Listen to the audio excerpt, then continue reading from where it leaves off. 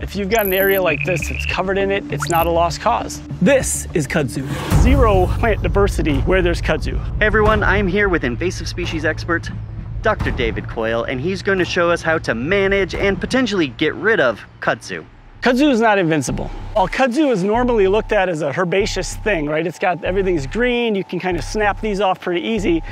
It's actually semi-woody, so as you get way down in here and you dig down a little bit, it gets woody. Like this is the woody thing coming in here. Everywhere that a node touches the ground, it makes a root. This was just a node that hit the ground, now that thing is rooted as well. Here's your main one right here, big and woody. There's a big tuber underneath there, and this spot right here is a node that rooted just because it came in contact with the ground. You know, one of the detriments of kudzu is that it creates this blanket over the earth and it snuffs out everything underneath it. So this is one of the main reasons people would want to get rid of kudzu. This right here is the site of the time lapse. We will not be able to walk through this. You don't think so? It's the very, very beginning of spring and there's no kudzu to be found, but I know it's here because I saw it last year. So I'm gonna try to document as well as I can how quickly kudzu grows. Take a look at this shopping cart. It looks like it's been here for a year or so. Like I'm guessing that's probably last year's growth of kudzu, but we'll see what happens to it this year. I'm gonna show where the shopping cart is. We had to dig it out, but it's right in there. Check this out. It was totally buried. You know, it starts from nothing, right? You've got dead vines, and then the rate at which this plant grows over those dead vines, and just the sheer rate of growth is amazing. And then the fact that it uses its dead former bodies as a trellis to grow up and over stuff is really just striking, especially in seeing it this way. You can see how it's so hard to get in. Once there's a mat, it is so tough to get through that mat because it's not just this year's growth, it's however many past years of growth are still there. Yeah. Let me give you a little background on kudzu. It was first brought to the US in 1876 at the Centennial Exposition in Philadelphia. This was a big event where all different countries came and they set up a booth and they showed people things from their native land.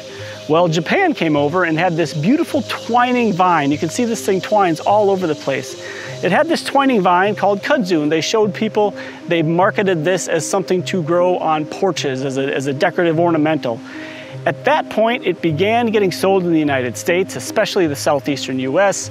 It was later promoted by the US government as a way to control soil erosion. You can see it completely takes over areas. It has a big thick mat of vines, and that can hold down soil and even trap soil and fill in some of the cracks. After it was widely planted, it sort of got out of control. People stopped taking care of it, and now we are where we are today, where you see it all over these areas that are, you know, sort of in between controlled and not controlled, roadsides, climbing up trees, railways. This is the issue with kudzu. If you've got an area like this that's covered in it, it's not a lost cause. There are things you can do to manage or even get rid of kudzu. There are herbicides that you can use. There are different biocontrol agents you can use. There are mechanical methods that can reduce or eliminate kudzu. So let's get into it. So what do we do first? Safety equipment. And that means boots, long pants, long sleeve shirt, gloves to protect your hands and skin, eyewear to protect your eyes, and a hat to protect your head. Any foliar herbicide is gonna be applied to the foliage, as you might guess, and the trick and the key is to get good coverage on that foliage. You want the foliage to be wet just to the point of dripping, but you don't want to waste a lot of chemical. You also don't want to spray above your head, so get about head height and then stop. You want to try to get as great a coverage as you can, and you want to back through it. You don't want to spray and then walk through what you just sprayed. You want to spray and back up as you're going the whole time. This is going to get pretty good coverage all the way through. Now, one of the things about kudzu, because these leaves are so big, they act as umbrellas. And so you might have leaves that are way down at the bottom getting completely shielded from that herbicide. You're going to need to come back and spray it again. It's going to take 2 or 3 times to actually get all that weed in contact with the herbicide. Here's an example where someone did some spraying already. You can see they sprayed kind of the edge of this kudzu patch and it killed it, but it didn't kill all of it. You know, this kudzu is going to grow up over here. You can even see down in there, there's some green leaves that probably didn't get enough herbicide to be affected. This is going to grow up and over this, and all this is really doing is chemical mowing, right? They're mowing it back, pushing the edge back so it looks better at the lawn level. This is going to do, functionally, this will do nothing to this kudzu patch, right? It knocks it back for a couple weeks. It's going to grow up and over this again. If you're going to get rid of kudzu in a patch, you have to get rid of it 100% or it will just keep coming back every time.